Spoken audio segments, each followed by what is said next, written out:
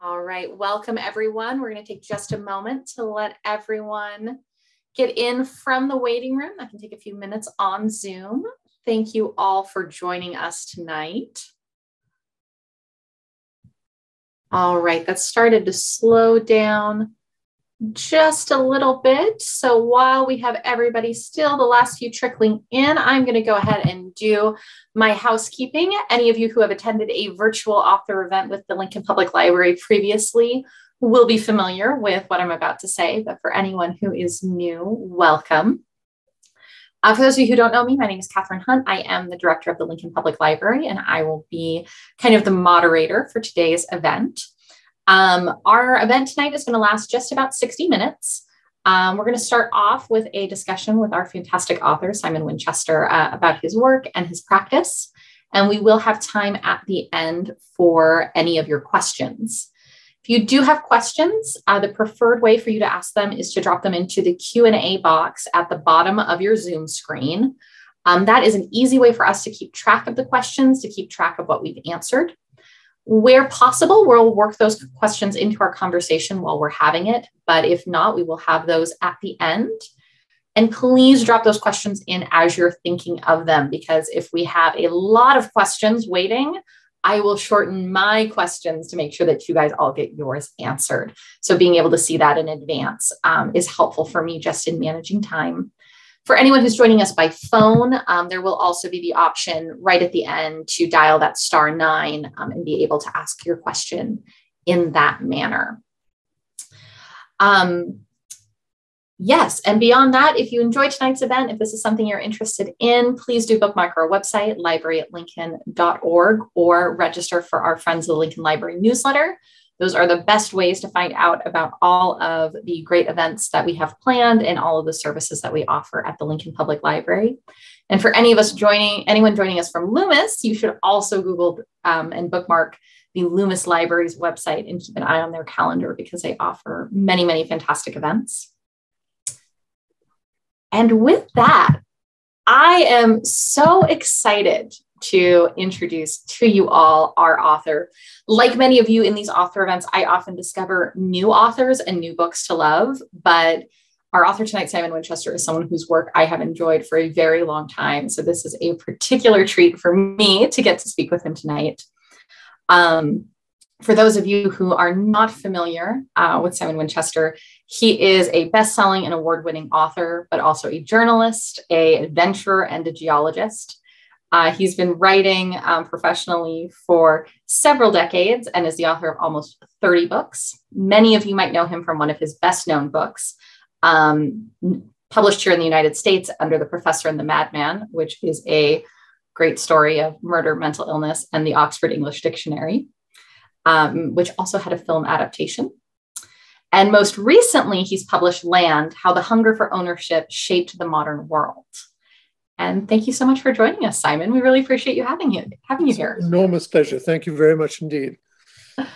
So to get started, one of the things that I find really interesting, particularly kind of looking across your body of work, is before you came into travel writing and narrative nonfiction and the kind of writing that you do a lot of now, you were a journalist, and a journalist at a number of kind of high stakes places and moments in history. And I'm kind of wondering how that influenced your transition into writing. Well, I began journalism in a small paper, as one normally does. This was in the northeast of England, in Newcastle upon Tyne, and then joined The Guardian. And they sent me almost immediately to Northern Ireland during the beginnings of what came to be known as the Troubles, and then Washington, and that was all Watergate, and then Delhi, and lots of things happened in India. And then I came back to New York, and then I went off to China. So it was all over the world, really, covering a myriad of stories, good and bad, lots of wars and revolutions and things. And to get to your point, I think what the journalistic part of my life taught me was meeting deadlines and writing concisely to the length that was required and on time and to the point. So in other words, if they said, we need 1,000 words by 6 o'clock tonight, You know that if it's 6:05, the presses are going to be rolling and they're not interested. So you learn very quickly to be disciplined. And I think discipline, at least for me, and I know this isn't true of an awful lot of people, discipline is a key component of writing. So if I can just go on for 30 seconds more, I don't want to bore you to death.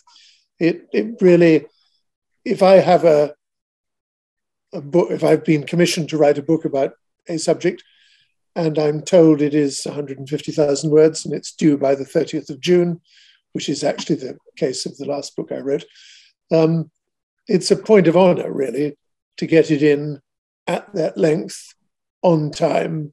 And thus far, I've managed it. And whether the books are any good is up to the critics to say, but at least they're on time. So I'm reliable. I think that's what they think of me. I'm a reliable author. I was going to say, so your editors and publishers love you.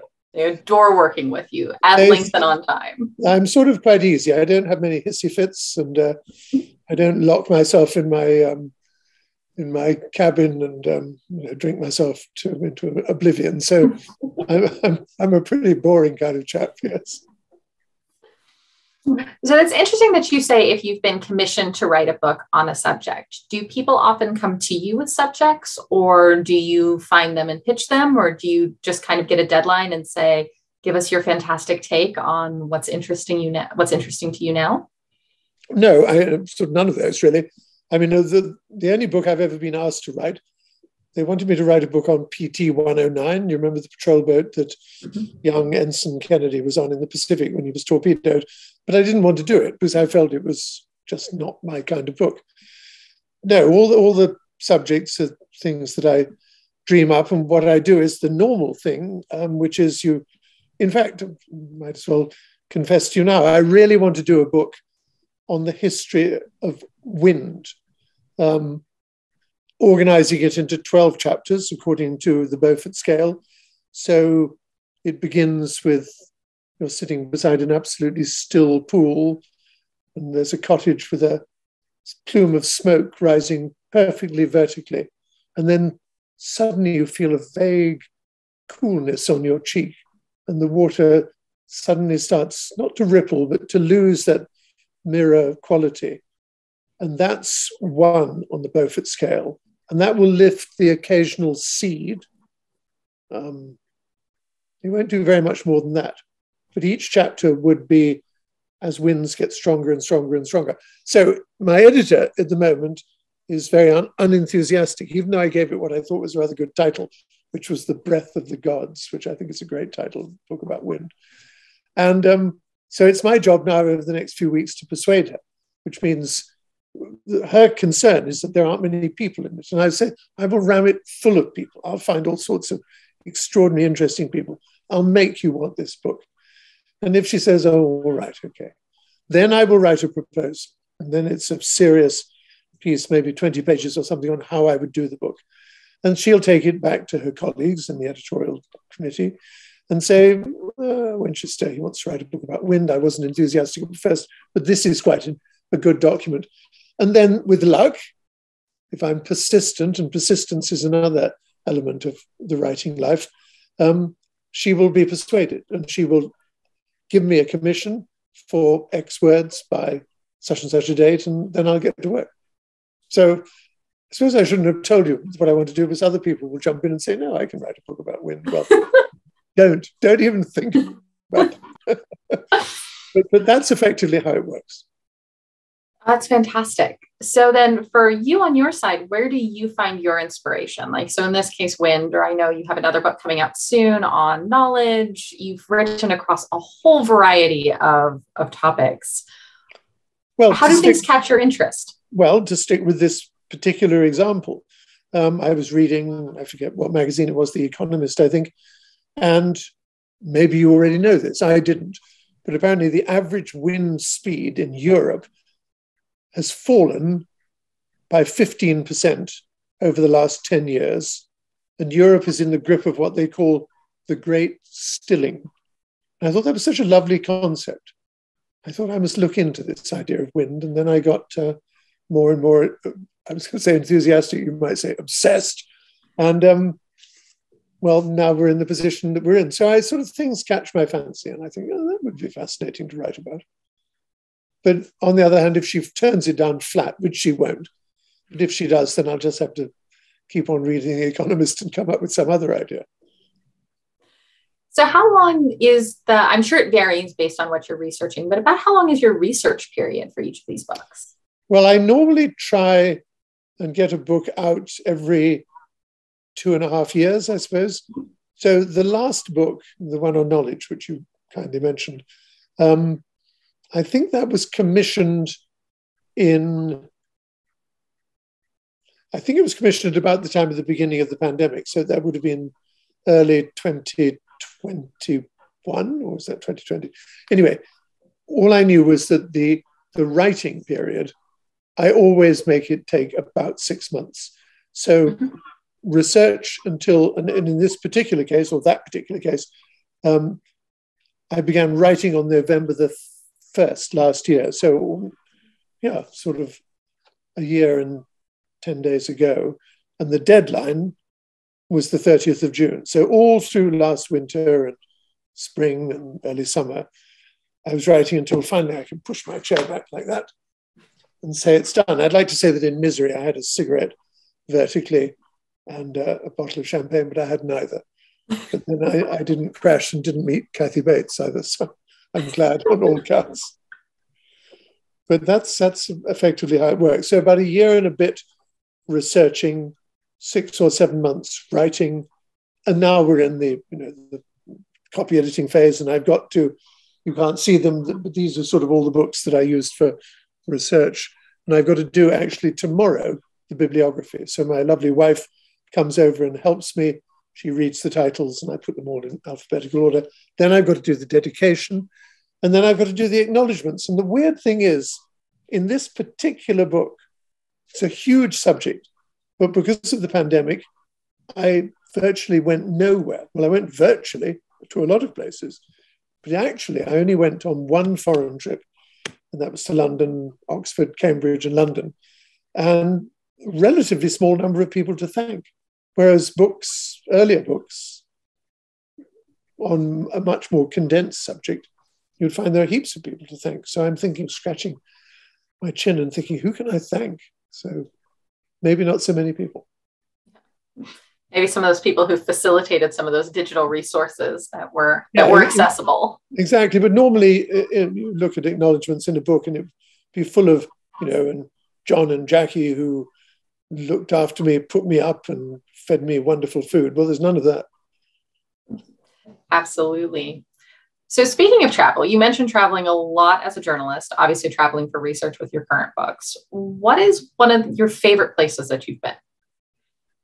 Well, I have no doubt about it at all. I'm absolutely enraptured by the Western Isles of Scotland, the Hebrides.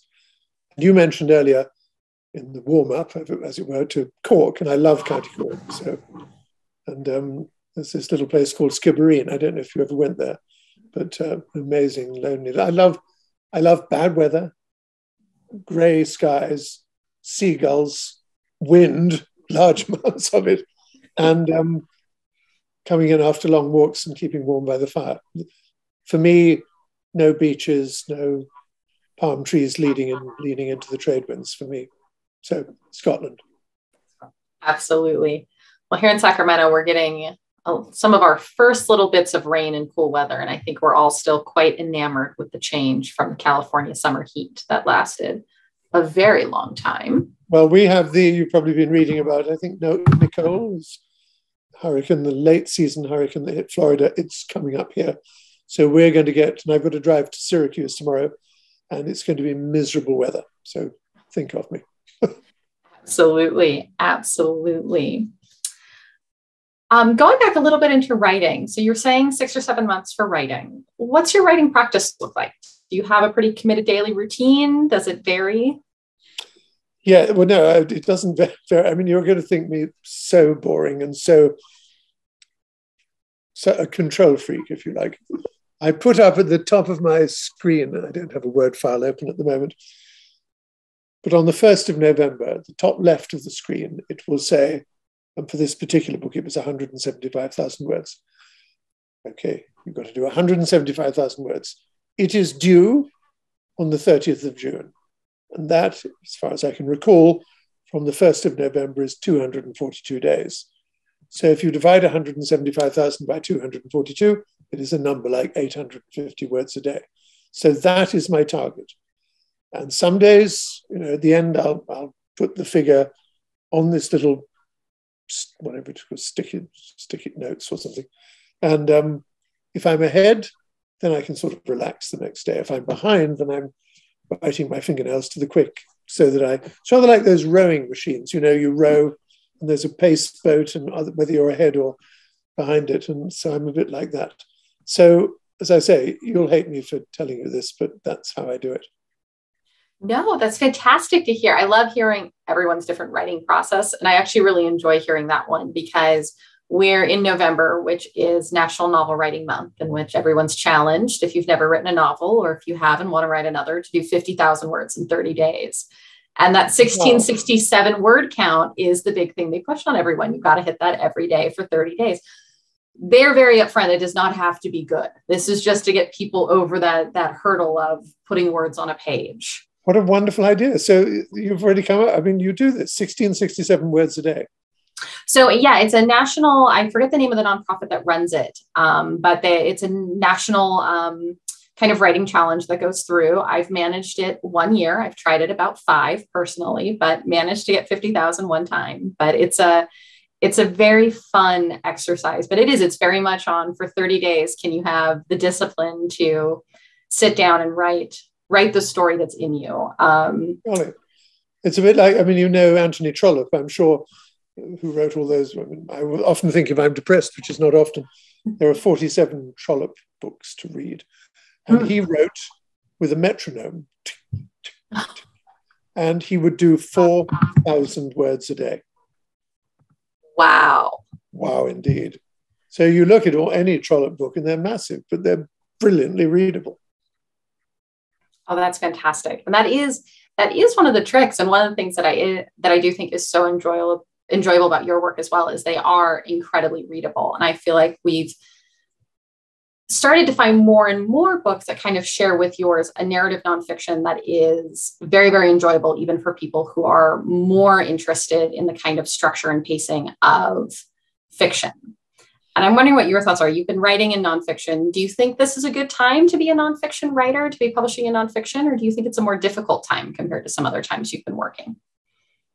I was going to say that's a difficult question, but it's not really a difficult question, because I managed to make a living doing it. Mm-hmm. And it is true that, I don't want to be TMI or whatever it is, but there's the advances have come down from, I think my high point was about 8 years ago, but this is true industry-wide, unless you are, Meghan and Harry. They've plateaued, but 10, 12 years ago, that was the high point. And I think a lot of other nonfiction authors who I talk to experience the same thing. But, you can live with that. And, I'm now 78, so I don't need as much money as I did when I was in my 60s. Don't need as many drugs. No, I'm sorry, that's a joke. I take no drugs. So you mentioned other nonfiction writers you talk to. Some of the writers we speak to speak at length about their kind of writerly community. How is your writers' community? Is that something that is a big part of your practice, or are you really in working with your own work and doing your research? That's a very interesting question.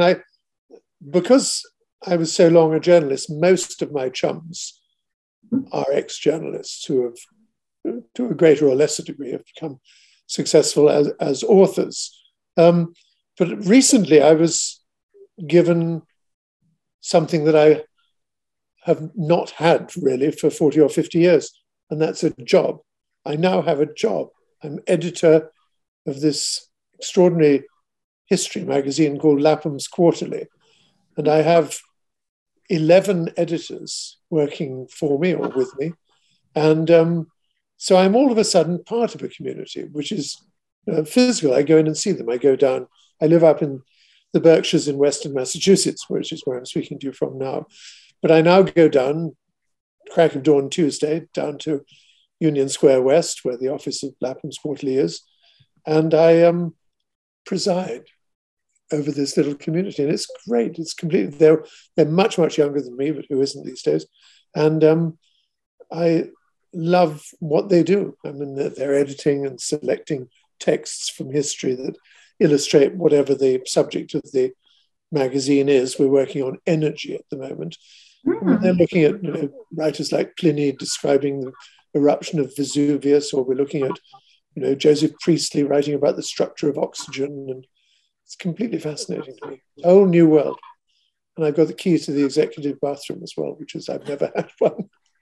Ooh, perks. I know, perks, exactly. So what brought you to Lapham Quarterly? Hmm? How did you get involved with Lapham Quarterly? Well, I've known Lewis Lapham, who, as you may know, for many years was the editor of Harper's Magazine. And then when he retired, he established this journal because he loves history and thinks it was a very interesting way to present history. So he started the Quarterly, and the first issue was in 2007, I think, and it was States of War, so a lot of military stuff. And then, the subjects have been so varied. There's spies, there's politics, there's inevitably sex, although it's called Eros. That's, I think, probably the most popular one, but there's death. And the way you do it is there are 3 or 4 essays within the Quarterly that are actually commissioned. And so we send out, like you to write an essay on energy, or the next one is on islands. But most of the texts are drawn from history. So some readings from the past. And obviously with a subject like islands, there are going to be very ancient tracts that describe life on Crete or somewhere like that in the 5th century BC. So it's and Lewis, who is now well on in years, was looking around for someone that would, as it were, pick up the torch and run with it, or stagger with it in my case. And so he asked me if I'd do it. And I thought, what a lovely way to spend my later years, if I can put it that way. But I'm still going to write books, but this is a lovely thing to do. And I think, it's in a funny way, I don't want to be pompous about it, but it's doing a public service because it's a noble publication. Absolutely. Non-profit, I might add. Well, and that sounds like that meets some of your interest too, with the fact that it has had this kind of, as a publication, this curiosity and this willingness to go in a lot of different directions and to kind of explore these different topics, which, is, as a curious person, I think that's fantastic, but not all publications or organizations are able to have that flexibility. Are you familiar with Lapham's Quarterly? Do you take it at your library? I do not know if we take it at our library, but... Have you ever seen it? I mean, I can show you a copy. Let me just, I don't know. Oh, yeah, let's take a look. I've got heaps of it. Mercifully, I've got trousers on too, which is a great delight, because often I think people with Zoom do it in their PJs, but I'm not doing it. Here's a few copies. There's Magic Shows. There is Rule of Law. Ooh. Swindle and Fraud, and Luck. So what enormous fun. I mean, I'm not here selling you the magazine, but I do think it's something that you should look at from time to time. It's so unutterably fascinating. Absolutely. Anyway, beautiful cover design. They are lovely. They're all done by a chap who lives in San Francisco. Very nice. Don. Yeah, he does. He refuses to come back east. He does it all from the West Coast. Brilliant. Let's see. Start taking a quick look, seeing where we're at with our Q&As. Oh, it does look like some people are having a little bit of an audio issue. It doesn't look like it is everyone. I know my audio is going all right, but we'll keep an eye out, see if there's anything we can do with that for those. So I want to talk a little bit, I'm sure, about a book that you're getting tired of ever talking about, but I do know for many of our readers, it is the one that they know are the most familiar that you've written, which is The Professor and the Madman. which I think is fantastic. It focuses on William Chester Minor, who contributed to the Oxford English Dictionary, but also is about not just a dictionary, but murder and mental health and England at the time. But it's not your only book that you've written about the Oxford English Dictionary. No, it was the first. I then wrote a book about the history of the OED more generally. I mean, Oxford University Press came to me and said, "You've written this book about a footnote to history." I said, "Yeah, I know it's a footnote. Well, would you like to write the history to which that was the footnote?" And it struck me as a challenging and interesting thing to do. And I love the OED, and so I did. Yeah. So yeah, there are two books about the OED. That's fantastic. So the fuller one, or the more comprehensive history of it, that is the second piece. Yes. What first caught your interest was it the story of William Chester Minor and kind of his? Yes. I mean, I tell you the story. Basically, I was writing a book on tramp steamers because I wanted to. I don't like container ships, but there are a few tramp steamers, sort of gypsies of the sea, if you like. And I wanted to write a book about them. And I indeed got a commission to do it. One day I went and had lunch with the then editor, who's not my same editor now, to talk about how the progress I was making, if any. And she then said, "Oh, have a look at the books that I'm publishing this autumn. And take any one you want." And I, almost at random, took a book called Chasing the Sun by a man called Jonathan Green, The History of Dictionaries, generally. And I was reading that book. I had a little cottage in upstate New York at the time, and I was reading it before I went to bed and was so fascinated by it. I was reading it the following morning in the bath and came across this section which said, and of course readers of this book will be familiar with the story of Dr. W.C. Minor, the American lunatic and murderer, who was such a major contributor to the OED. And I sat up in the bath like Archimedes and said, "What?" And massively, I had a telephone by the bath, and I could remember the number of the only lexicographer in the world I knew, who was a woman called Elizabeth Knowles, who lived in Oxford in England. I remembered her number. So with a sort of wet hand, I picked up the phone, and touch-tone phone in those days, 011441865756767. And it didn't answer, and it didn't answer. And I was just about to put it down when a rather frazzled Elizabeth Knowles said, "Yes." And I said, "Elizabeth, this is Simon. And I'm, first of all, in case you hear any strange sounds, I'm in the bath in America. But do you know anything about this fellow called W.C. Minor?" And she said, "Not only do I know about him, but I probably know more about him than anyone in the world, because I wrote a big paper for him, which was published in the Journal of the Lexicographical Society of America, which is called Dictionaries, unimaginatively. And if you get out of your bath and towel yourself dry, I will fax it to you," which one did in those days. Anyway, she did, and I became fascinated by the story and was amazed there was no book, and then proceeded to write one. The rest is history, as it were. And it was an incredibly well-received book. It was a New York Times bestseller, and it was picked up and actually turned into a film, which I'm sure was an interesting process as a nonfiction book. It was horrible. I mean, it was, well, first of all, to stick to the book has a 25th anniversary edition coming out next year. I mean, to live a book on 19th century lexicography, selling well enough that it's still in print after 25 years, it's pretty humbling, really, for a chap like me. And yes, it was made into a film starring, and you would have thought it would have been a best thing since the Titanic, but it was with Mel Gibson and Sean Penn, both of whom became friends with me, that is. I mean, I'm sure they're friends with each other. And it was the most dismal, dreadful, horrible film ever made. So do not rush to your cinema and see it. Well, it won't be in the cinema, but don't go anywhere to see it. So that sounds like that wasn't the most amazing experience. Are there any? It was. They filmed it in Dublin. And so I went over, And I don't want to turn this into a political diatribe, but my wife and I were in bed in Dublin, having come back from a day's filming and mingling with Sean and Mel and all the other luminaries, and watched the count for the election that gave us Donald Trump. You imagine, well, I don't know what your politics are, but anyway, we were not best pleased. I couldn't believe it.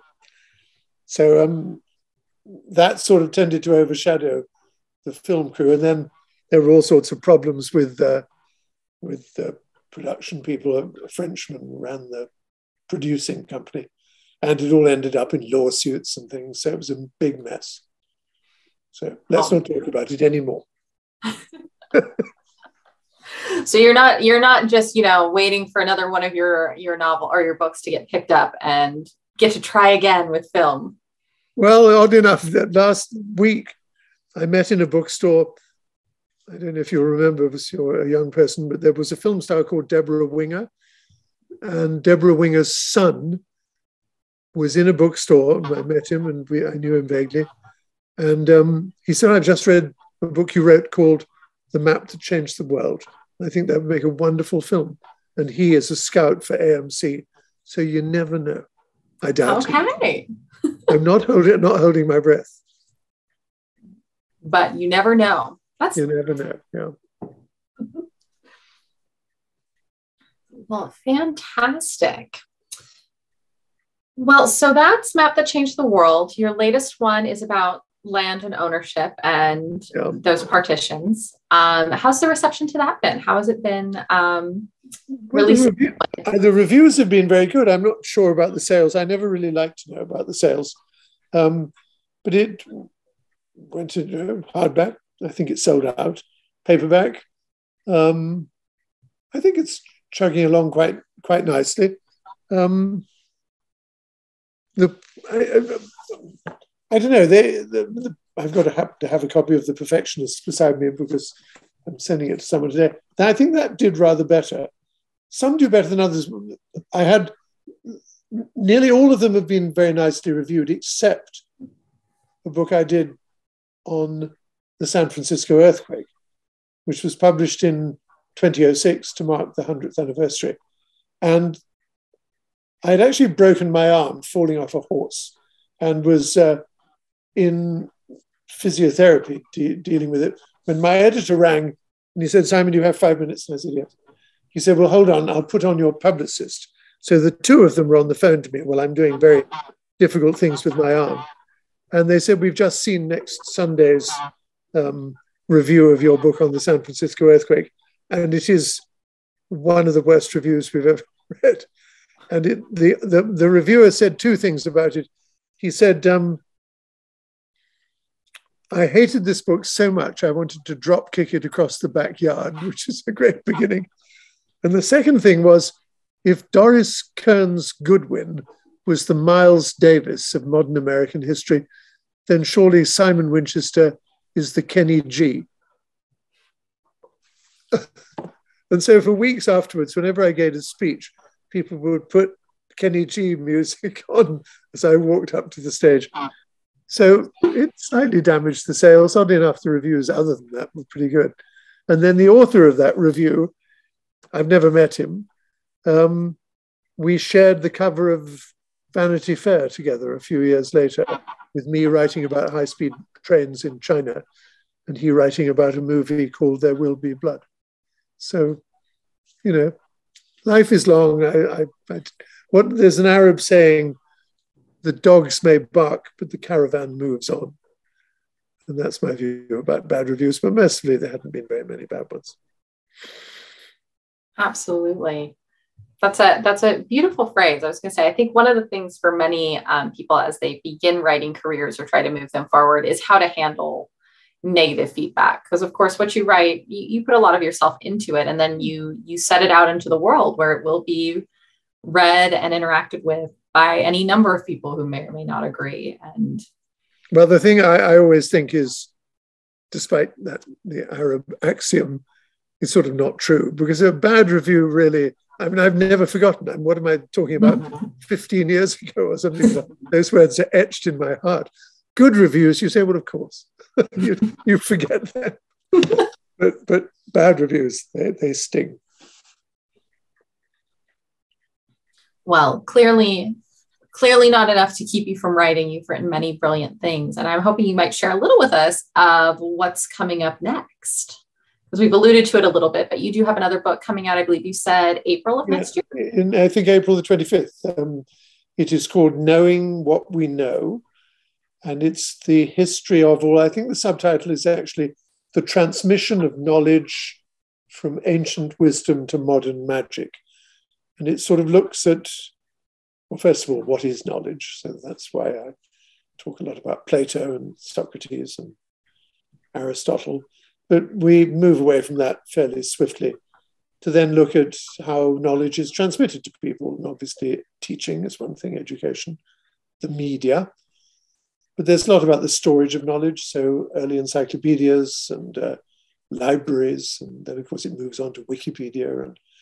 And I think the central theme of the book, once you get really into it, is ever since 1967, which is when Texas Instruments issued or brought out for sale the Caltech 2000 electronic calculator, which at a stroke meant that we didn't have to use our brains to do sums, because before that, even slide rules and abacuses, you could see the mathematical processes.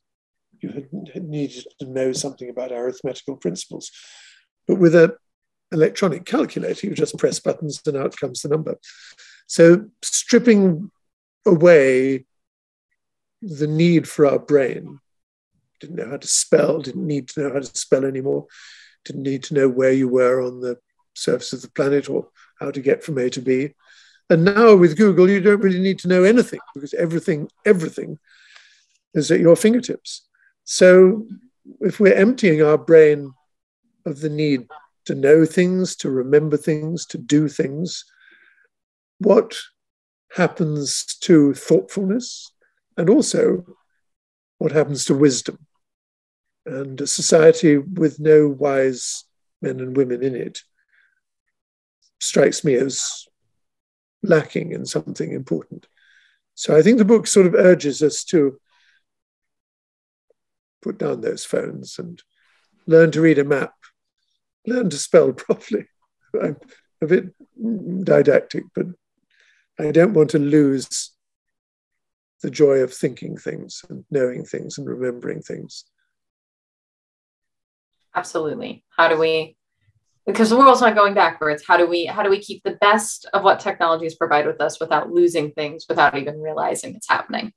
Well, exactly. And I don't think, for instance, photography took away anything, but the advances in technology of photography give free rein to our possibilities of artistic expression, but taking away totally our need to be spatially aware of where we are on the planet, I think is pretty monstrous. We should know where we are and why there are hills over there and why there are rivers and how to get from A to B. That's me being a pompous old bore, I'm afraid. Well, as someone who works in an institution with the storage and dissemination of knowledge, I'm greatly looking forward to it. I was very excited when I heard that topic. Super. Before we get into Q&A, I guess I'm just wondering if there's any fun tidbits or footnotes from your research in that book that you could share with us, or they're all waiting for us in April.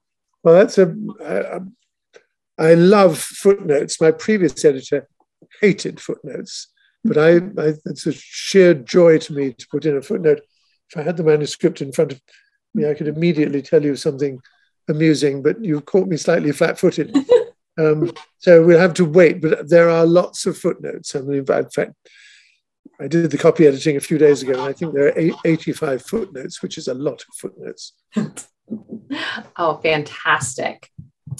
Well, all right. To make sure we don't run out of time, I'm going to start taking a look at some of our Q&As.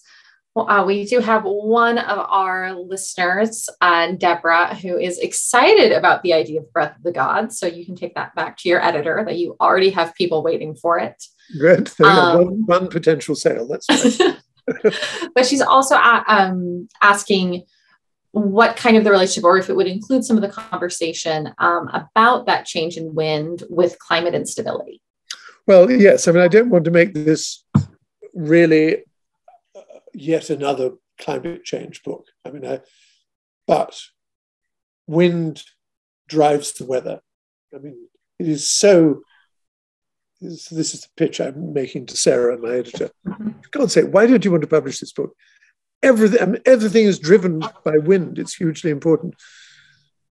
And I was watching only yesterday. Do you happen to know the name of the wind in Trieste?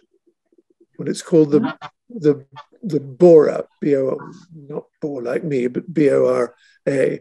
And it is so amazingly strong. They have ropes in the streets for you to grab onto, lest you be blown over by this astonishingly fierce winter wind. And so she's going to come round to it, because it is, to me, so unutterably fascinating, but it needn't be yet another climate change book, because I'm entirely in favor of us knowing about climate change, but I don't want to write another book about it. Absolutely. We've also got a process question for you. Jerry's wondering if you could talk a little bit about your editing process and whether you find you do a lot of cutting, rearranging, and things like, do you outline your entire book before you begin, or does that kind of happen in the editing process? Yeah, no, I'm very glad. If I had to teach creative nonfiction at the University of Chicago once, and then also at San Jose State in California, and I came up with this mantra that to write a nonfiction book, you need, first of all, a good idea. It's got to be about a subject which will grab my attention, but also the public's attention with any luck. And fine writing is a good thing. You try very hard to write it elegantly. But the crucial thing is organization. It's how to get, because you can write lyrically about a subject, but the organization is all wrong and you'll find you lose the reader. So I spend a lot of time and trouble thinking about it. So for instance, this book on precision, which is to hand, purely coincidentally, the way I organized this was to look at things getting more and more and more precise. So when James Watt made the first cylinder for the first steam engine in 1776, a date which is important for reasons other than rebelling against us nice British people on July the 4th, it was the year of the invention of James Watt's steam engine. Anyway, the tolerance between the cylinder wall and the piston was the thickness of an English shilling, so 1/10 of an inch. So starting with things that were 0.1 of an inch, and then to 0.01 of an inch, and then 0.001 and 0.00, get more and more and more precise. And that was the organizing principle of the book, and it seemed to work quite well. So organization, to this very kind reader or listener, is key. And I would say it's more important than fine writing. Well, I think that's interesting. So when you first started talking about this wind pitch that you're very interested in, the first thing you mentioned was the organization. Well, that was done for me by Admiral Beaufort in 1805, I think, who divided it from light air to hurricane, effectively. And I was thinking, I don't know if you know the Gabriel's oboe theme from Enrico Morricone in that wonderful, wonderful film, The Mission. I was thinking about that when this woman is playing the oboe, which is apparently the most distinctive instrument in an orchestra. It's the one you can always pick out. You'd think there's so many violins and violas and things, but the oboe has a unique and interesting sound. And when she was playing that made me think I could write about woodwind instruments. And I mean, it's such a wonderful subject. So, but the Admiral gave me the 12 chapters. 12 chapters, fantastic. Shannon's got two questions. The first one is there any era of history you've written about that you would be tempted to live in, or at least to visit? Yes, I think so. I do, except for the toothache. I think I'd be happy to be a Victorian or an Edwardian. But odd enough, Lapham's Quarterly, we hold a ball, a gala each year, and I'm the chair, so I have to stand up and introduce actors and so forth. And we choose a decade each gala, which will be on May the 1st, if anyone would like to come. Pay money though. And it is going to be the first decade of the 20th century, so 1900 to 1910, or if you're a pedant, 1901 to 1911. And of course, we wanted to call it the noughties, but Lewis Lapham, the founder, very severe elderly gentleman, says you can't possibly call it the noughties. But we'll persuade him, I think, because it adds a sort of frisson and sort of sexiness to the ball invitations. So that's the period I would have liked to have lived in, yeah. Oh, fantastic. And I think it'll just be the unofficial title of the gala will be the Naughties. Exactly. Yeah, we won't print it on anything, but we'll all call it that. So Shan's also wondering, that many authors in our talks and in other ones get asked about how to break into writing. She's asking what you would recommend to anyone on a path to becoming a historian, which I know is a title that you have an interesting relationship with. Yeah, well, yes. I'm not quite sure which one you're alluding to, other than the fact that the only subject I failed in O-level in England when I was 15 and was history. So I passed everything else, English language, English literature, French, Latin, blah, blah, blah. History, I was useless at it, and became a geologist. And of course, geology is history, just on a much longer time scale. And I think getting into the history of the planet rekindled my interest in the history of the men and women that lived on the planet. And that's sort of, I realized that being a foreign correspondent,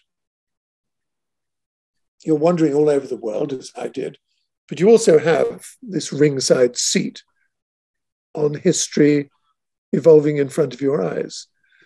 And so I became more and more fascinated by it. And most of the books tend to be about things that happened a long time ago. And I think Shannon was asking about how do you break into history. I think a good idea is to find a good story from history. And there are innumerable. If you would, I have, you won't be able to see it here, the longest book in my library, I don't know if you have it in yours, is the DNB, the Dictionary of National Biography, which is 60 volumes of fascinating people. And I used to read an entry every day just for fun. Almost all of them, you think, my God, there's a book in there, in that life. And so I think if you just keep your antennae waving and read a lot from history, you'll eventually come across a story which just, you yearn to tell it. And that's how you get into it. But it's sort of got to be a specific subject. I was just thinking of one about the champion Welsh female wrestler in sort of 1780. I can't remember her name, but there's a great story there.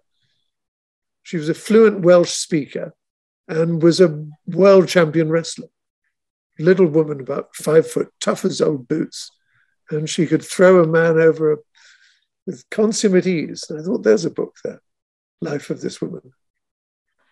I think that kind of attention to detail and this kind of, everything is interesting if you get into it in the right way and pay attention to the right points. That idea of each of these lives have a story worth telling. I think that's a really amazing way for the world to open up for us. There's always something there if you just find the right way to look at it. Exactly. So Shannon, do not give up. Let's see. We do have Donna, who is listening currently to the audiobook of Land, and is really enjoying that and how land is surveyed, and wants to thank you for giving credit to so many that have been lost in history. Well, thank you. Now, you narrate most of your audiobooks. Is that correct? You read them yourself? I do. And I've, oddly enough, been talking to the producer because, I've got to read the new one in a few week's time. He's called Rick Harris, and he's used to be the sort of in-house audio person at my publishers, and then publishers sort of consolidate, and anyway, he became a freelance. But he's so good, and so I'm reading, and he only has to raise an eyebrow, and I see him through the glass, and I know that means I could hear stomach noise, which is a big thing, or you need to read it again. You slipped up on a word or something like that.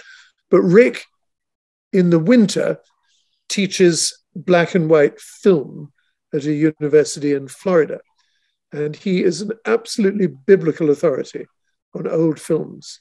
And every time I go and reading always takes 5 days. I come away with 5 titles of films that I always like. And to you guys over there, I will tell you one that he gave me years ago, and which maybe you've all seen it, but it's called Ruggles of Red Gap. Have you ever heard of it? No, I've not. Go immediately to your film library or the Criterion Channel or wherever, Ruggles of Red Gap. And it's basically about an English butler played by Charles Lawton. It was effectively his first film, who is won in a poker game in London by an American who lives in Red Gap, Oregon, and is a cattle rancher. And so this English butler all of a sudden is pitched into the world of American cattle ranching, and it is so clever, tender, funny, and beautiful. Ruggles in Red Gap. Ruggles of Red Gap. Ruggles of Red Gap. All Yeah. right, we're going to have to take a look for that. Let's see. We've got another question. Do you write longhand or on a keyboard? If you could see my writing, I mean, you think doctors' prescriptions? No. Lewis Lapham, everything is written in longhand and is transcribed by some young lady in the office. But no, I'm very much a keyboard person. And I still have my typewriter over in one of the library in the main house. This is a building separate from the main house. And occasionally we give people tea there, and children see this. They say, what on earth is that? I explain that it's a typewriter. And there's this statistic, you may well know, that if they did a survey of secretaries, when there were such things, who would be typing on manual typewriters, and each time they depress a key, that's 1/3 of a foot-ounce of energy is expended, such that an average secretary working an 8-hour day, typing continuously, has expended enough energy equivalent to moving 1/3 of a ton of coal. Wow. Probably not true, but it's an interesting thought anyway. You know, I've typed on a manual typewriter a few times, and I can kind of believe it. It's definitely a workout for the hands. After being so used to not even, fold keyboards half the time now, just touch screens. Right.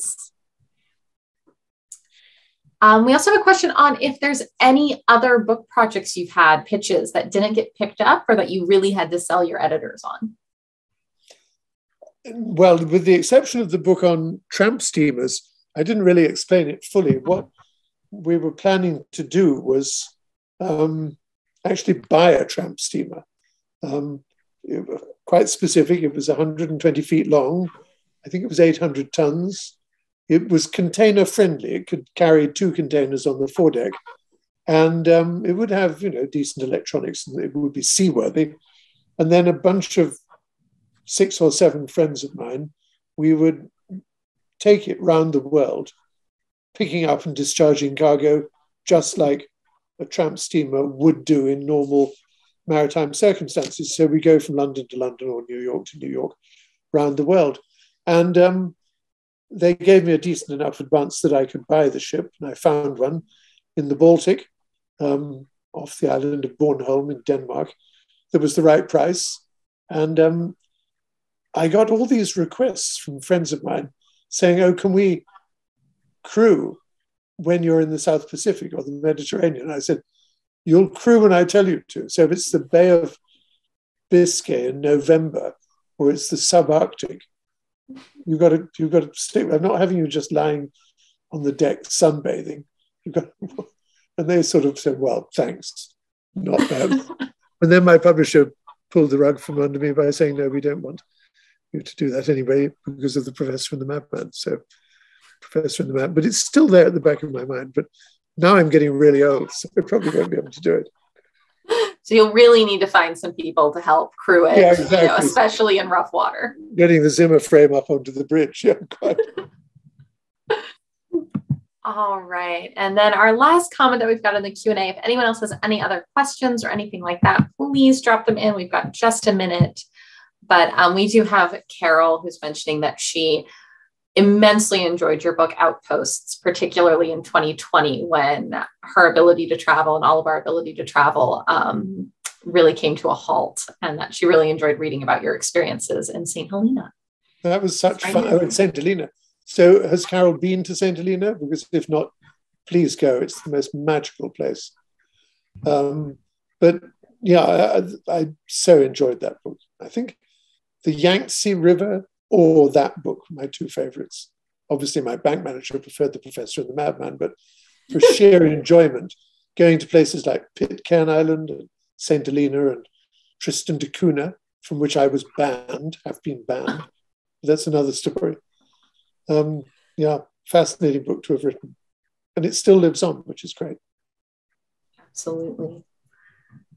Well, I don't see any other questions. I don't see any. Let's see if we've got anybody on the phone who's got that *9 to ask a question verbally. I bored them all to death. Oh no, this has been fantastic. Well, the last comment that we have in with the Q&A, just as a quick reminder for anyone who does have a library card, which if you don't, you can get them online at library@lincoln.org.